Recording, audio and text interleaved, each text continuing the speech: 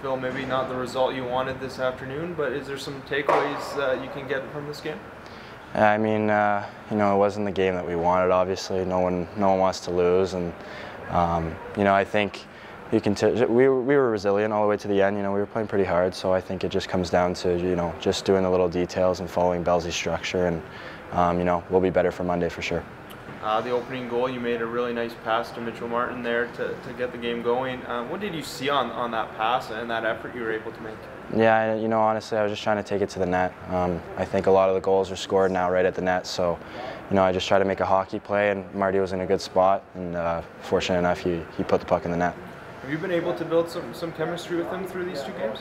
Yeah, you know, he's a really good player. He's a fast player, big boy, so, you know, he's fun to play with, and you know, we're starting to click. It's tough to click right away, right? You know, a lot of the young guys and they're rookies, so yeah, but it's coming along really well, and excited to play with him on Monday too.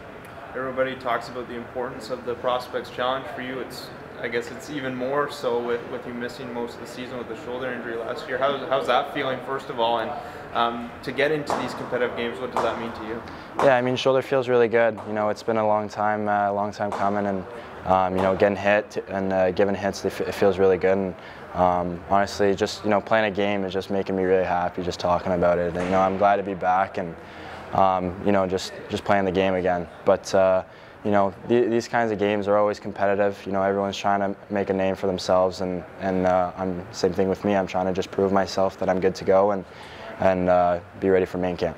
I believe you had 7 points in 9 games before the injury last year. What were you seeing from your development in your first full season in the American Hockey League, and where you could really go with the game, your offensive game specifically? Yeah, I mean, you know, Bellsy and Sexy when he was down in Belleville, you know, they helped me a lot. Just, you know, read and react the game, and you know, we watched a lot of video and just teaching clips. So, you know, I was just trying to develop as much as I can, and you know, staying late for practices and doing little things. But I think a lot of it is just instincts, and you know, I got good players around me down there in Belleville, so it helped a lot. But you know, hopefully I can bring that point stuff in Belleville this year.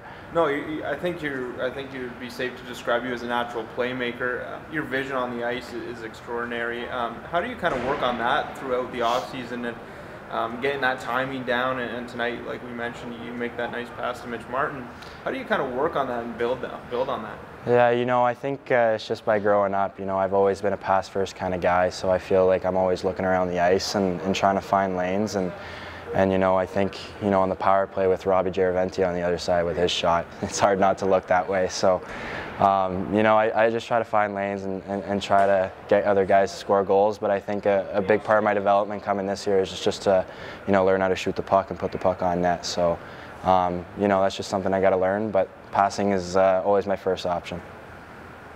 You're no stranger to the process now of development to get, you know, from juniors to the AHL to Ottawa eventually. What has this process been like for you so far in terms of this prospect camp? Yeah, I mean, it's a lot of hard work. You know, the rookie camp is a grind. You know, it's no days off. You know, long bus trip in, and you know, long practices. But I think you just gotta enjoy it, and you know, it's so much development. You know, coaches are trying to help you in every little way, and I think you know, that's what Bellsy's really good at, is just talking to the players and trying to make them better every day. So.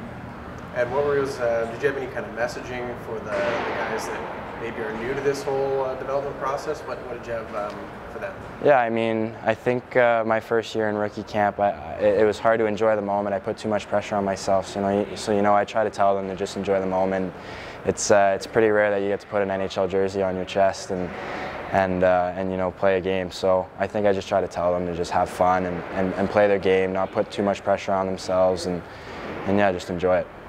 And have you kind of had that opportunity to kind of take a step back and enjoy the process? Yeah, I mean, especially, you know, this year, you know, after last year, rookie tournament, you know, I started learning to just step back and look at how much fun it is and how much people are helping. You know, when you look at Maddie and Mikey, guys in the training room, you know, they're always helping, and that's just stuff that you don't get to experience often.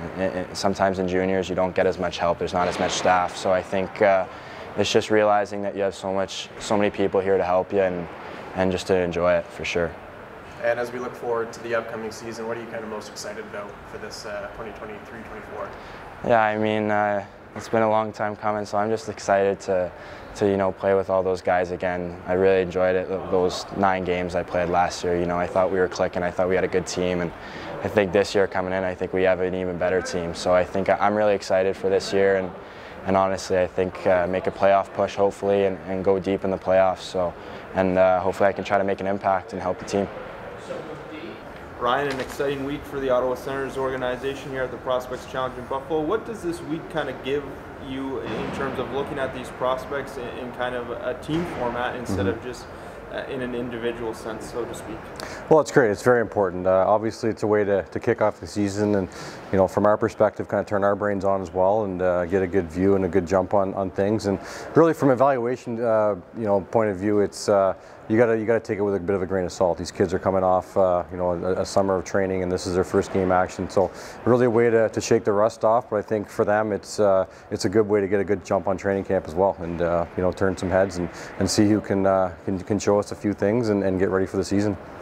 Phil Daoust, a guy that missed most of last season with a shoulder injury. For a guy like him specifically, how important is it for him to get these game actions right away and not just kind of jump into it in AHL or NHL preseason? Well, it's huge. I mean, like you say, essentially he missed a full season last year. So just for him to gain his timing back, gain his confidence back with the puck, get him into some game situations to get ready for Ottawa's training camp is huge. I think, Phil, like you say, lost a full year, and this is going to be a big step for him. So to have this week to gain some confidence is going to be big for him.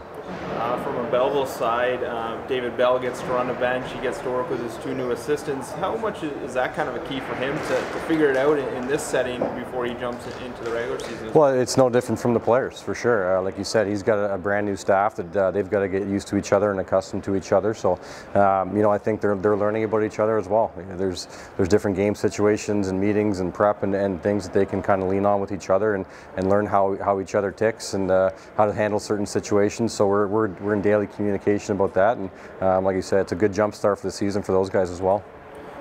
For your executive staff, you were able to bring in some undrafted free agent invites. Taryn Pfizer, a guy that's impressed through the first 2 games. What kind of goes into that throughout the season, making this roster, as I guess it's kind of a thing that's always evolving for your staff? Yeah, and obviously this year, a byproduct of having fewer draft picks over the last couple of years, it puts a little bit more pressure on the scouts and the amateur side to identify some guys that can come in, and obviously it maybe slipped through the cracks in the draft, and but we're still, we had some interest in. So again, you look at the amount of ATOs we have on our roster. It's a great opportunity for these guys, and like you say, a guy like Pfizer, played a year in the East Coast League last year. And he turned some heads here in the early going with his first 2 games. So he's a prime example of the importance of those guys.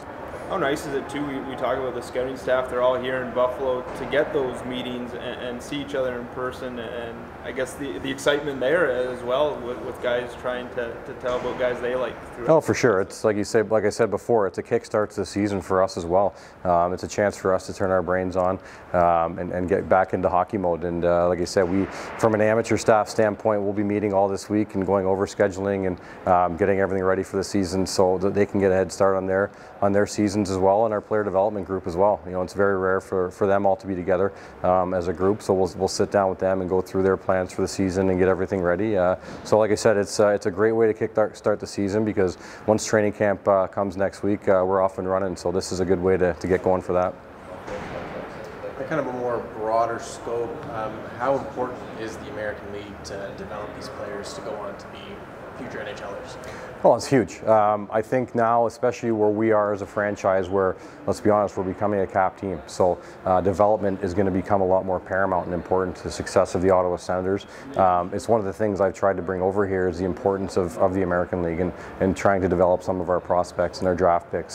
So again, we see this as a big opportunity to start the season for that, from that aspect, and it's going to be a big season in Belleville as well. I always say, there's a fine line between winning and development, but for me, winning is part of development. You want to put your prospects in a good environment where they have a chance to succeed, and that's going to be our plan here moving forward. And as the 2 teams, like this prospect challenge, it really is kind of a unification of the 2 teams. How important is it to have these 2 teams so close together?